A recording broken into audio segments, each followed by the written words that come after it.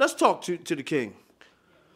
Yo, what's going on, everybody? It's your boy Nico The Beast, 30 and over league zone, and I'm back, and I'm better than ever. Even though I'm toothless in there, don't matter. Still got bite with these bars.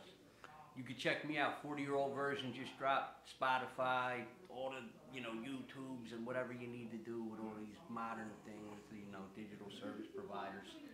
But, Yeah. as far as I'm concerned, this music thing is the easiest thing we could do. It's the life thing that we got to start working on. Incorporate more of your life in your music, and you'll see people gravitate towards it. Because right now, it just feels like a lot of lifeless shit is out there. But we're coming back and better than ever in 2024. Indeed. Let me ask you something, brother. When you just listen to your own personal catalog, what are some of your favorites that you like to put on, just to vibe to, just as a fan? I would say overall, I like a lot of stuff from Dinner Serve Volume 2, featuring my boy Bless. A lot of league stuff, 30 and over league.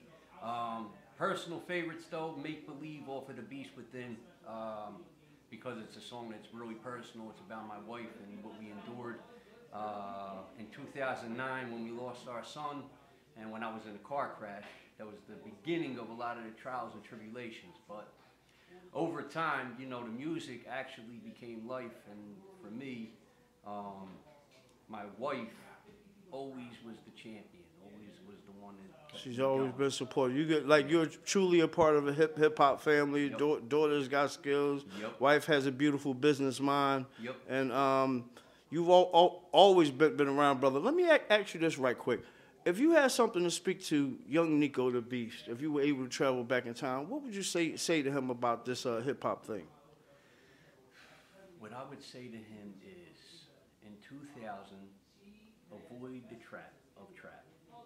And then make sure that you keep on going live. Right. Live performances. Live performances. Do everything you could possibly do live. Right. Don't worry about the recording as much, because what you're going to do is you're going to get into your mind and try to perfect everything, and everything don't come out perfect. When you work on the imperfections the most, when you're on a live stage and the microphone is yours, and you're not rapping over your lyrics, and you got to actually know your shit when you're saying it, and feel your shit when you're saying it, because if you don't mean it, the crowd's going to know it, and they're going to let you feel it.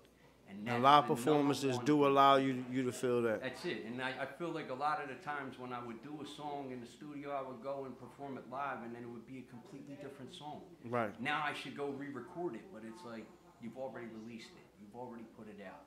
Do it live as much as possible before you go and put it on a record. That's Yo, man, salute, brother. I appreciate you. You be around. You've been around.